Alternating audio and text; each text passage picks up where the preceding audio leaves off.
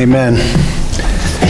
Thank you, Lisa. Thank you, Anna. Thank you, music team, for leading us and preparing our hearts in worship. And now we have the opportunity to open God's Word. I would invite you to turn to Romans chapter 8. Romans chapter 8. It's found in the Pew Bible on page 944. 944.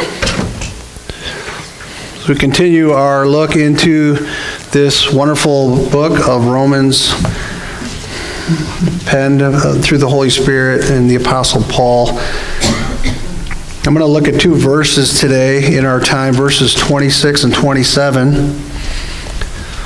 And as you're turning there, let me begin by observing that of all the character traits that one could possess, or all the character traits that our culture holds in high esteem, it appears that weakness is low on the list. In fact, people despise weakness in others. We live in an age where we're supposed to be strong and not weak. I think they have a lot of hashtags out there, whatever, something strong, this strong, bracelets, all about being strong. The weak are often perceived as vulnerable and helpless, and we certainly don't want to be one of those people. Whenever you interview for a job, we've been practicing interviews in our house lately. Whenever you interview for a job, they ask you about your strengths, and then they ask you about what? Your weaknesses. I always love those questions. Tell me about your weaknesses. I never know how to answer them. I say things like, well, I guess if I had any weaknesses, that I work a little too hard sometimes. Well, I guess my weakness could be that I just care too much about my job. I mean, what are you supposed to say? There's a book that we love called Strength Finders. It's kind of a personality test that gives you a little bit of a profile. And in that book, you're told to forget about your weaknesses and focus on your strengths. And certainly that is appealing because, you know, your weaknesses are, if you're focused on that, you're better off focusing on your strength and not your weaknesses. Who wants to focus on their weaknesses? Well, the idea that weakness is somehow bad or some kind of liability goes against the clear teaching of Scripture. Have you ever noticed how often the Bible emphasizes that Christ and the gospel come especially to those who are weak? The Old Testament is filled with references to God helping the weak. The psalmist often prays that God would rescue the weak, those who can't help themselves, those who are oppressed, those who are poor, those who are despised, those who are weak. Jesus not only ministered to the weak, but we are reminded that the disciples he chose, to those disciples, he even reminded them, instead of praying and when they were sleeping, he reminded them that the spirit is willing, but the flesh is what? Weak. Have you ever thought how often that Paul talks about ministering in weakness and ministering to those who are weak? And Christians being careful not to harm those brothers and sisters who are among them that are weaker? Well, with all this being said, let me ask you the question, do you ever view yourself as being weak? That's how Paul viewed himself. 2 Corinthians chapter 12, I'll remind you what Paul said. When Paul prayed 3 times that the Lord would remove this thorn in the flesh, this messenger of Satan, Paul pleaded with the Lord to remove it 3 times. And the Lord's answer came to him, and you're probably familiar with this. In 2 Corinthians chapter 12, verse 9, this is what the Lord said, "My grace is sufficient for you, for my power is made perfect in weakness." Therefore, Paul says, "I will boast all the more gladly of my weakness, so that the power of Christ may rest upon me. For the sake of Christ, then, I am content with weaknesses, insults, hardships, persecutions, and calamities. For when I am weak, then I am" what? Strong. In our passage today, Paul has a word of encouragement to those of us who know we are weak. He wants to encourage us that God's Spirit will help us in all our weaknesses, and in particular, in our weaknesses in praying. If you came here today and that you feel like you're pretty strong and you're not in need of any assistance, or that you feel like your prayer life is all together and your spiritual life is all together, then I would just say to hang on a bit longer and be open to the teaching of the Holy Spirit. And with that, let's read just 2 verses in Romans 8, verses 26 and 27, then we'll ask the Lord to help us. Romans 8, verse 26, "Likewise, the Spirit helps us in our weakness, for we do not know what to pray as we ought, but the Spirit himself intercedes for us with groanings too deep for words. And he who searches hearts knows what is in the mind of the Spirit, because the Spirit intercedes for the saints according to the will of God. A brief prayer, if you'll pray with me.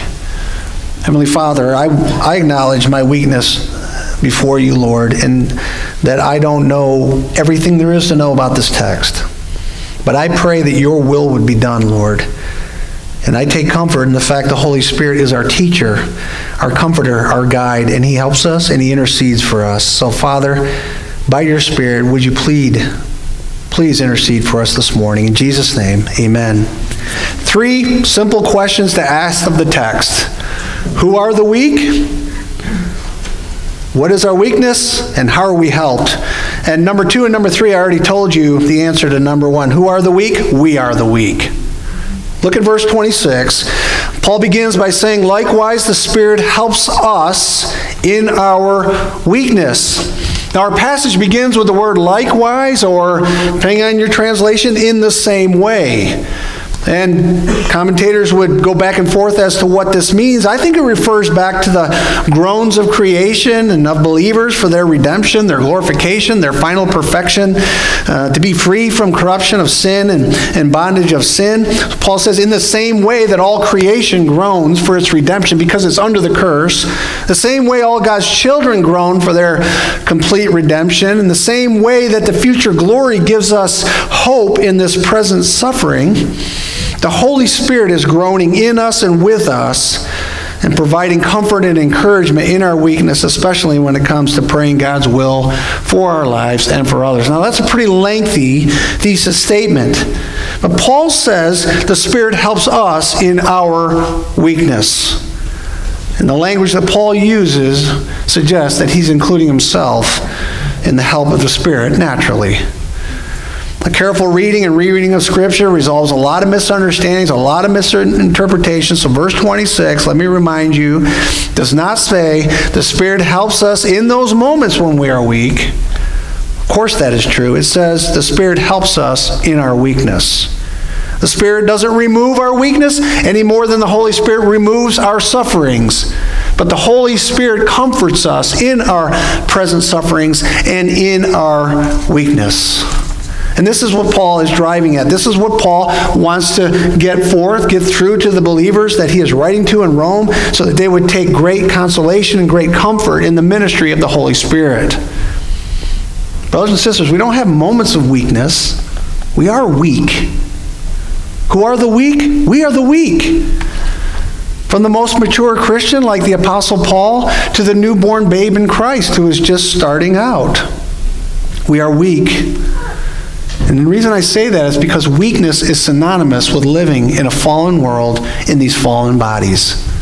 Weakness is indicated by these present sufferings that we spoke about last week, the trials and the tribulations we go through in this present age, the weakness we all experience in the battle against sin, in the fall of the flesh, and being ill and just getting weaker day by day. So who are the weak? We are the weak.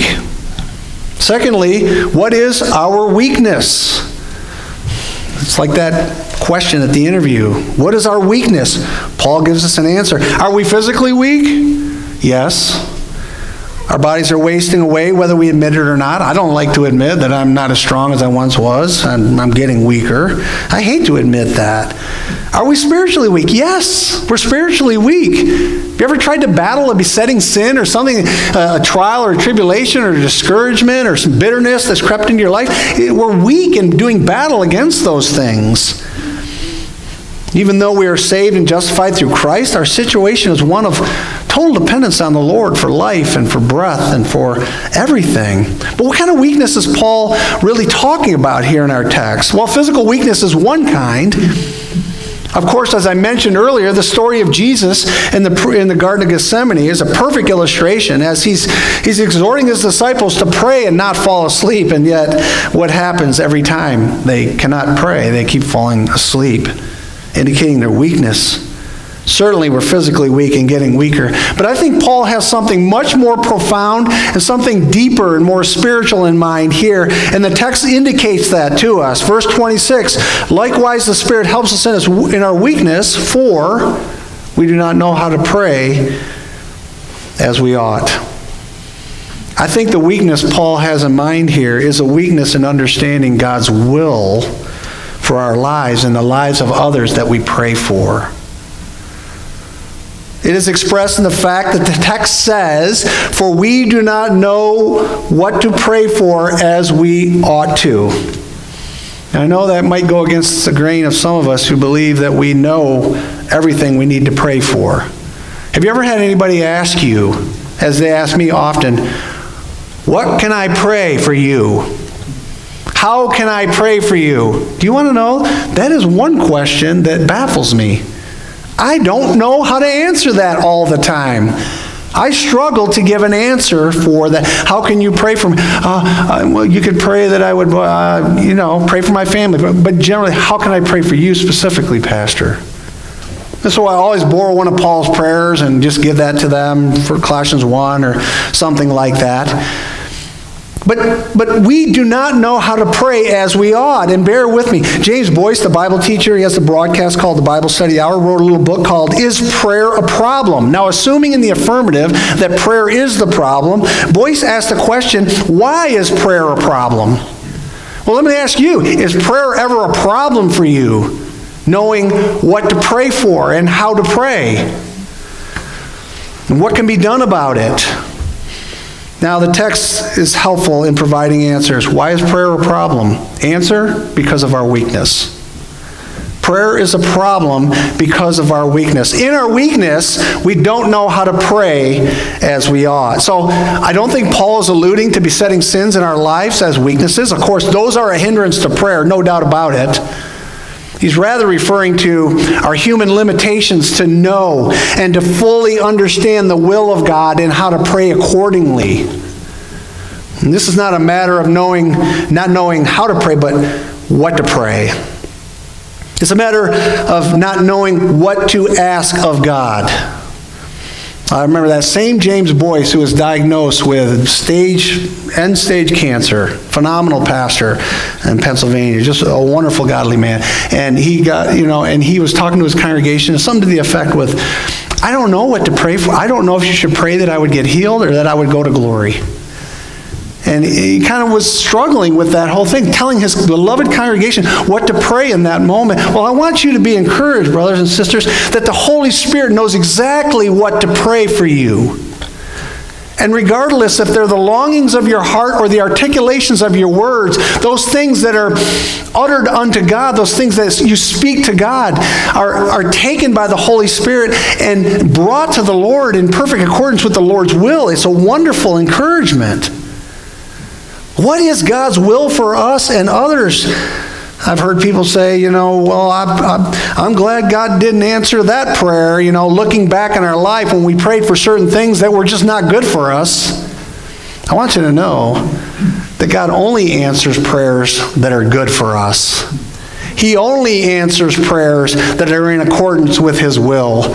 He's not going to answer my stupid prayers for things that are going to hurt me.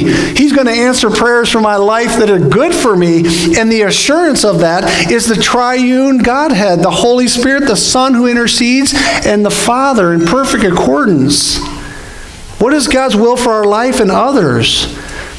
Now, certainly Paul isn't saying that prayer is the only area where our weakness is on display, but I would say it's one of the primary areas where our weakness is on display. Now, you can test that for yourselves if you think that's true. And have you ever been in a situation that it was so grievous and so overwhelming that you didn't know what to pray for in that situation? If you haven't, then just live a little longer. You'll get there. We've all been in those situations. But first of all, we have to admit our weakness, which goes against our sinful pride. Second of all, our minds and bodies are still tainted with sin. So what I'm submitting is that it's absolutely impossible to know the perfect will of God in these situations and in every situation. And weakness in prayer is saying that we are totally dependent upon the Lord for everything. That's what prayer is. Prayer is dependence upon the Lord. And we show our dependence by our prayer lives. A lack of prayer shows independence from God. When I'm not prayerful, I think in my own strength, or I can resolve my own issues, or whatever, then I'm independent of the Spirit in God. But Paul is driving us towards dependence here. Many times, brothers and sisters, and you know this if you tried to help another brother or sister in need, that we don't even know our own spiritual needs at every given moment, let alone those around us. The great Apostle Paul, who wrote Colossians 1, Ephesians 3, as well as several other wonderful prayers, himself even admitted his own weakness in prayer. I recently heard a sermon where the pastor was speaking about choosing the disciples early in the Gospels, and in this one section, he was equating the different personalities of the disciples to different personalities that we may have in the congregation. And he alluded to Jesus calling Simon the son of John and changing his name to Cephas, which is Peter. And we know that Peter means the rock. And, some of us are like Peter. We're like a rock, and, we're independent. We're a little impetuous at times. And the point of the sermon was an encounter with Jesus changes our character. So I listened to the sermon and I thought to myself, okay, Simon would become Peter because of his rock-solid character, and the church would be built on him. Now, I rejected all that, but I had to think, how was Peter rock-solid in his faith at the moment Jesus chose him and he was introduced to Jesus? Was it when he denied Jesus 3 times to a little servant girl? Was it when he went back to fishing after Christ was crucified? When did Jesus exactly be transformed by this encounter? When did Peter be transformed by this encounter with Jesus? When did Peter become the rock? It sounds to me like Peter the rock was Peter the weak. So when did he become strong, brothers and sisters? When did he become strong? Let me give you a hint. In Luke 22, verse 31, this is Jesus. Simon, Simon, behold, Satan demanded to have you, that he might sift you like wheat. But I have prayed for you, that your faith may not fail. And when you have turned again, strengthen your brothers. Apart from the intercessory prayer of Jesus, Peter was helpless. Peter, the supposed rock, was helpless against the ploys of the devil, helpless against the flesh. He had confidence in the flesh, but he was no match for Satan or even a few bystanders at the cross. And although he pledged to follow Jesus faithfully to the end, he was blindsided and derailed by his own human weakness. Now, he was bold in proclaiming what he would do, but what he really needed to do was become totally dependent upon the Lord and not himself. And of course, we know a difference after the Holy Spirit come and they received power, that the disciples and Peter became very bold. But my point is, friends, don't be lulled into dependence upon your own strength to live the Christian life. Don't be fooled into that. Don't be drawn into that because of any natural abilities that you have. Don't be drawn into that because you just got a propensity to memorize Scripture or know theology, or you can do certain things, or you're faithful in attendance. Don't be lulled into thinking that you can live the Christian life in your own strength. It's very dangerous. We really don't know what we need. We can't discern our own thoughts and intentions, but here's the good news: the Spirit can. We don't know fully God's will and purpose for our lives and those around us, but the Spirit does. Who are the weak? We are. What is our weakness? We don't always know what to ask God. How are we helped? Number 3. Let me read the text one more time. Likewise, the Spirit helps us in our weakness, for we do not know what to pray for as we ought, but the Spirit himself intercedes for us with groanings too deep for words. And he who searches hearts knows what's in the mind of the Spirit, because the Spirit intercedes for the saints according to the will of God. Now we're just going to look at 2 simple texts this morning, but I hope that they become ingrained in your hearts as you go from here and as you struggle in prayer. And I use those words carefully because we are called to struggle in prayer. If you're not struggling in prayer, I wonder if you're truly praying, for it's a struggle. We're laying hold of the promises of God in the Word of God, and we are fighting against our own flesh and the world. And as Jesus told the disciples, our flesh is weak, but the Spirit is willing. And so, brothers and sisters, we are dependent upon the Holy Spirit. And the line of reasoning in these two texts is a little hard to follow, but a few things are clear. We are weak. Our weakness is manifested in that we don't know how to pray as we should. We don't always know what to pray about. And as we struggle in prayer, the Holy Spirit intercedes for us. He prays according to God's will because his mind is known by God. Now, I just rephrased the text. When we put these things together, they make a direct line of communication to the Lord. Be encouraged by this. I know it's hard. For example, you ask somebody to pray in public. I remember the first time pastor asked me to pray in public at a public service. I was nervous. I practiced all night. I was like, seriously. What this text is telling us is that we have a direct line of communication, and you don't have to be always concerned about the right words or the right phraseology or the right tone of voice. It's that the Spirit knows your heart as you articulate your heart to God. Be encouraged that the Holy Spirit takes that and he intercedes for you in perfect accordance to God's will. As one commentator says, he rearranges our prayers, and he may throw out things that are not with God's will, and he interprets them directly towards God's will. That's why we can't fail in our prayer lives. We can't have a defeated prayer life if we would just trust in this text, knowing the Holy Spirit intercedes for us. This is the line of communication. The Spirit prays perfectly for us in our sufferings, and God answers those prayers because they are in line with his will. You see that? He who searches the hearts knows what's in the mind of the Spirit, because the Spirit intercedes for the saints according to the will of God. Now, you're going to have to read that a few times. Ask the Lord to help you with that perhaps, but the Holy Spirit, we're told here, is our helper. He is a paraclete. He is one that comes alongside. He bears the burdens. Remember, Jesus said, when I ascend, I will send another. I will send a helper who comes alongside. The Spirit helps us. The Spirit also intercedes for us. An intercessor is someone who pleads another's case. And by the way, Jesus Christ is our intercessor. He always lives to make intercession for us before the throne of God when we accuse ourselves, or Satan accuses us of our sin and not being worthy of being a child of God.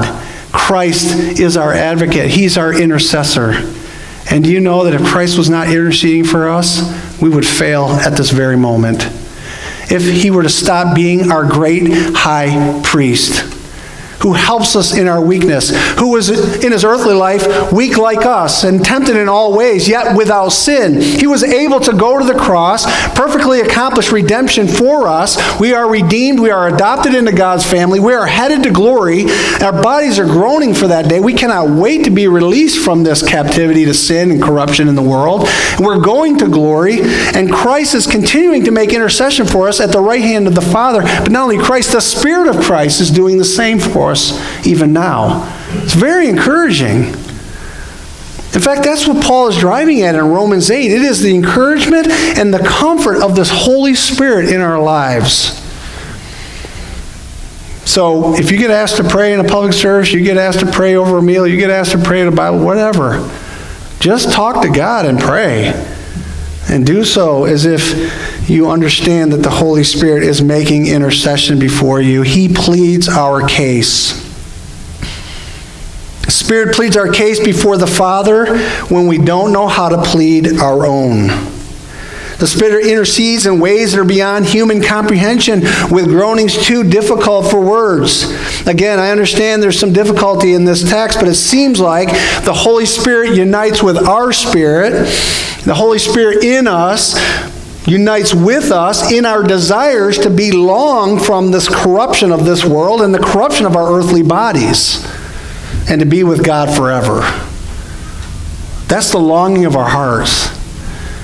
Whether you know it or not, and you do know this, you long to be perfected with God.